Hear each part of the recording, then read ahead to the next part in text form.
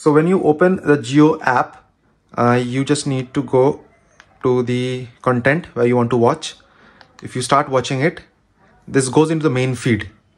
Now you see that this main feed has got issues and has got loading issues because of the bandwidth.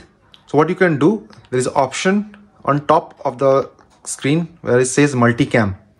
Go to the multicam, you will see more options like player A, cable cam, tactical cam, extended stadium feed and main feed. The main feed is the one which is right now working, and then you can work on the extended stadium.